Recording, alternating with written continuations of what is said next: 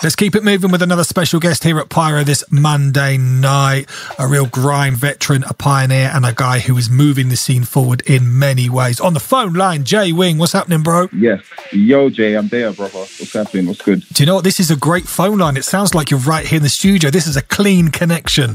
I'm loving this, bruv. Loving this. Wicked. Wicked, man. So, yeah, quite a lot we've got to talk about, but, you know, let's just jump straight into it, man. So, I know from earlier this week we were chatting on social media about pirate radio, the origins of it, how it was so important. And then, you know, there's perhaps a generation of new music fans who aren't really familiar with the term pirate radio. They may have heard it, but they might not really know what it's all about. So in your words, pirate radio, what was it all about and why was it so important? All right. So for the new gen that are listening, basically pirate radio to us was like what you guys have with the Grime dailies and the link up TVs, you know, that spot that gives you that popularity that you know that you're going to get heard. So for us, pirate radio was just like that. Was like with you lot have social media and all of that. That was our one spot where everyone, that's in everyone's front room, everyone's kitchen, everyone's car. You know what I mean? Them times that's how strong it was for us. And not only was it a powerful tool for kind of connecting people, it was also a powerful... We record all of our stuff there as well, innit? It's like the people will record their tapes and everything. This is it. This is it. And this is it, so yeah, man. And I feel like it was obviously a very important way of, let's call it content creation. No, it was, Jay. Like, for example, we used to that was like our shop floor. You know what I mean? When we used to go down to Freeze back in the day, that was where we could play all our production and say, like, look, it's going to be in this record shop, that record shop, this record shop, and where to get it. And if you want it in from the back of the boot where you can catch us. But we needed that platform of radio to get that information out there in order for the whole domino effect to happen.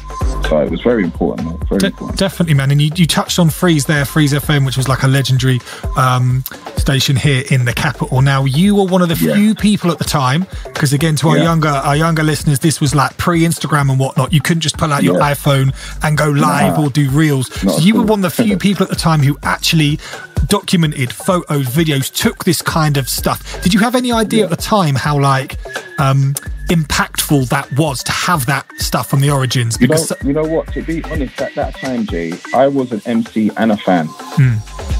You know what I'm saying? I was in there, but I was still a fan of I was a big fan of the music. So as much as I was an MC and I was with these guys, I was still excited to go home and listen to the set. Listen to the set like anyone else. Sick. You know what I mean? So me getting a camera and documenting it, it was just something extra. Like I used to like all of us, we do a set. I love going home and listening back to the set and just chilling. So where I thought, you know what, I can have the video footage. Do you know what I mean? And do this same thing. It's even more. So yeah, that was the thought pattern behind it them times. Now I know it's like, wow, looking back at it, gold dust. Yeah. You know what I mean? Absolute gold dust. And we're going to be joined on the show a little bit later today by Ashley J, who I know you've been working on with a few visual projects as well. So we're excited to see more bits like that, bro. Yeah, man, definitely. So that's going to be dropping after Ashley's project, because basically it's both Freeze FM, so we kind of joined together, and then we kind of integrated it between the two of our documents. You get me? So he's got some footage, I got some footage, and we just kind of blended it together. It's like he was doing a Freeze thing, I was doing a Freeze thing. It was like, let's just come together. Do you know what I mean? So he's got like loads of the interviews and all of that, and then I've got like some raw uncut footage of like artists spitting and some great radio clips that people need to see. You know what I mean? Definitely, man. Again, as someone who's involved and you know, was part of that station Freeze back in the day and making music now still and stuff, I'm gassed to see old footage. I'm gassed for those old stories, or you know, when people catch up. That's so important to me, because pirate radio, as we know, and even radio to this day, there is that sense of community and tribalism, and that's something that you've brought into a new project that people will have seen around, called the Grime Network. So break it down for us, what that's all about, please, bro. Right, so the Grime Network, is like a place where I realised like a lot of us that work in the grime industry are kind of scattered amongst different social media sites. and there's not much unity because the sites are very competitive regarding likes and promotion and views and stuff like that. And when it's like we can get drifted into other things, like for example, you might go on Twitter and you might promote your track or whatever, but then you're talking politics and then football and then other stuff. So it's like, I just wanted to, like in a busy room, I just wanted to go somewhere quietly where we can just talk about this. But this is what I'm taking it like a job. Do you know what I mean? When I'm promoting stuff, it's proper marketing. When I'm talking for work. Do you know what I mean? So I just wanted to have a quiet place where we can all, like, our community can just talk privately. And it's not just the public. It's no public. It's just the industry. So DJs can communicate with other DJs and producers, like, because in a network, in a pyramid, we all need each other. The writers need something to write about, the DJs need the MCs, the vice versa, producers need this. So if we're all in a room, it's easy to just connect in it. Like, oh, you got new beats, cool. Oh, I need an artist, cool. I've got something to write about, I've got a new release. So it's just working perfectly within this app. So we put together an app, Grime Network, and we got Instagram, we got TikTok and all the rest of it. And we're just communicating and connecting people. Do you know what I mean? We've got people abroad now.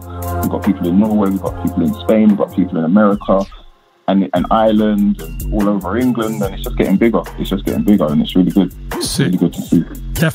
Definitely great to see, bruv, and definitely something people should get involved in. But just before we let you go, because I know you're a busy guy, new music on the way, new projects on the way. Talk to me, bro. New music all the time. So right now, obviously I'm part of Black Crown, hold tight Tiny, hold tight 100K.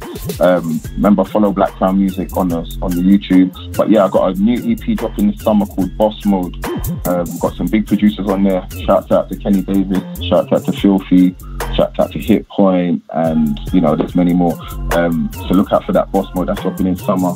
I'm going to drop a promo video for that called From Yard, produced by Filthy Gears. That's going to be a single that's going to be popping around promoting that. So look out for that as well. Yeah. Sick. No, it was wicked. Thanks a lot for that, bruv. Nice one. Wicked. If anyone wants to contact us at Grime Network, remember you can email us at grimenetworkmail.com. Yeah, that's grimenetworkmail.com. And on the socials at Grime Network on the Instagram, just DM us and we'll let you know about the app.